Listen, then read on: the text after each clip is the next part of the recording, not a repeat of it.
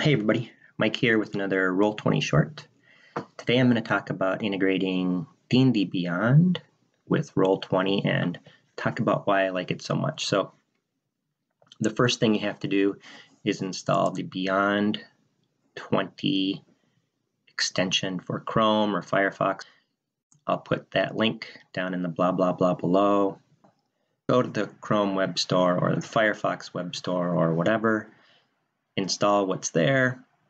It puts this little icon up here, Beyond20, and that's really all you have to do. You go into D&D Beyond, and from there you'll see this Beyond20 thing come up. You're going to want to click on that and change some settings. I will change that so when I'm a player, I never whisper. When I DM, I change it to always whisper. Or you can do ask every time, but that is a little tedious. So I wouldn't do that. Type of roll, I always roll twice. If we have advantage or disadvantage, then we can use that. If we just have a regular die roll, then I use the left-hand one. Always a good idea. Add the quick roll areas. I'll show that in a little bit. I do not force critical hits. I'm not sure why you would want to. Go here, click, or more options. You see the ones you already saw. Auto roll damage and crit, absolutely. That way you just click on the roll one time and it rolls the damage. If you get a crit, it will roll the critical damage as well. Add initiative to turn tracker. This is broken right now because D&D Beyond updated and added dice rollers for those of us who subscribe to D&D Beyond. If you don't subscribe, this still works. I'll talk about that when we get to the virtual tabletop. Critical hit rule, I use the standard rule. Don't force all criticals. Update the virtual tabletop token hit points. So this allows you, if you change your hit points in D&D Beyond, it will update the hit points in Roll20. Display condition updates in the virtual tabletop. I did that. When you create a character in Roll20, you want to make sure that you have this one selected, D&D 5th edition by Roll20. Replace the dice formulas, so it'll show all the different dice things that happen. Replace the formulas, sure. Add the button to stat blocks. I'll show that when we get to D&D Beyond, absolutely. Display components. I usually don't use components in my games, or I don't worry about it a lot. Do not display anything, display a little bit. Display them all. It's really up to you and your dungeon master. So you can actually integrate this with Discord. I haven't tried that yet. And that's about it. Save. Okay. Now when you're in D&D Beyond, once you have a character set up, you can see that if you scroll over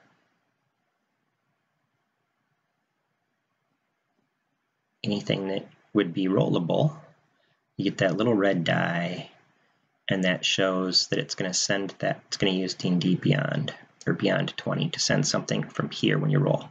You'll notice it doesn't do that with initiative. Like I said, that part's broken right now. That's kind of unfortunate. If you go over here and you look, I have Wizzo. So in Roll20, and I assume in the Foundry, the character sheet has to be set up a specific way. So it has to have the same exact name that it represents in here that it does in D&D Beyond. Same spelling, I think probably the same capitalization. If you set the bar to update, I always set the first bar to hit points and the second bar to armor class. If you change those things in D&D Beyond, it will change here, and I'll show that happen in a little bit. Before that works, if you shift and double click on there, you can bring up the character sheet. You have to set this hit points to 0 the very first time that you use that. After that, you don't have to worry about setting it up. What I've done is I put in the dexterity 15 so that I have initiative here so that I can roll initiative within Roll20. The developer of this is pretty good at fixing things pretty quickly from what I'm told. So we should see this update so that initiative works again pretty soon. So let's just go through a couple things. I'm going to just roll a Constitution save. And when you click on something, it will bring up this right sidebar, but you don't have to worry about that. you can actually see over here that it made a Constitution save. It rolled twice, a 6, so a 4 plus 2 and a 16 plus 2. If I had advantage, I'd use this one. Disadvantage, I'd use this one. A regular roll, I'd use this one.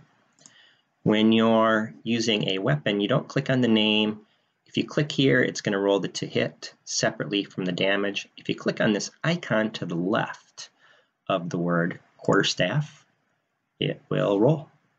I rolled a 19 plus 1 or a 3 plus 1. So it shows if I use it just regular, 5. If I use it two-handed, I got a 6. So obviously I'd have to say ahead of time which way I was attacking. It's the same with unarmed strike. I'm plus 1 to hit. I rolled a 3 and I rolled a 4. That's not really good. So why would you do this instead of using the Roll20 sheet? Well, first off, you can create a character in D&D Beyond and have that character all the time if you go back to playing on a physical table.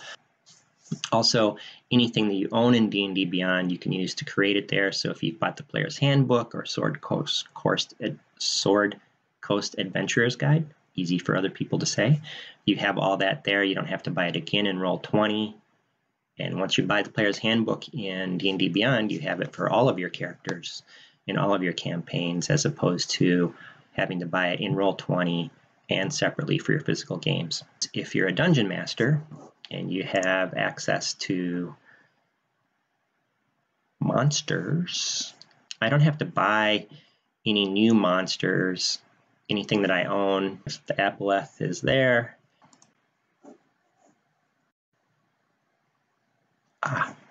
if I open it, the monster, sorry about that. If I actually open the monster page, you'll see all the Roll20 stuff come up. I can roll a tail attack. So rather than have to recreate all of your creatures in Roll20 that you've purchased or created in D&D Beyond, you have them all here. You don't have to drag them from a compendium someplace to get them into an adventure. When I run this, I have one screen set up to run my D&D Beyond and my Discord for voice, and I have another screen for the maps and all the chat and everything that I'm seeing on Roll20. So, I just took 4 points of damage.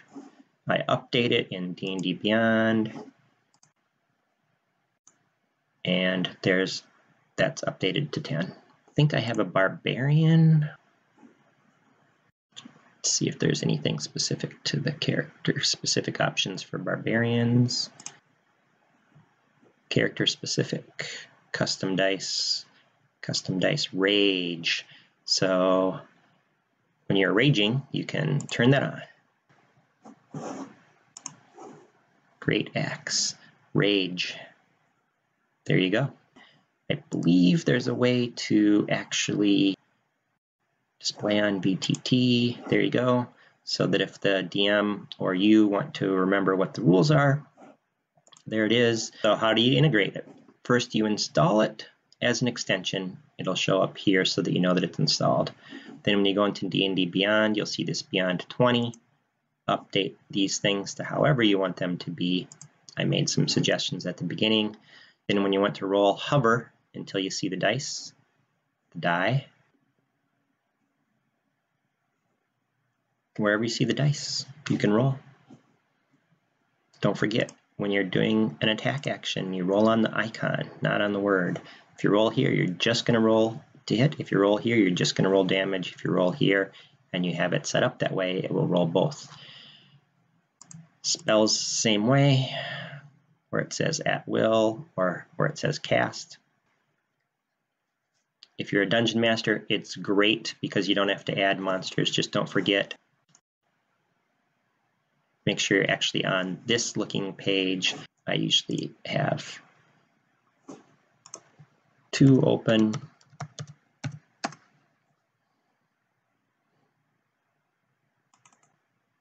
Or how many ever I need.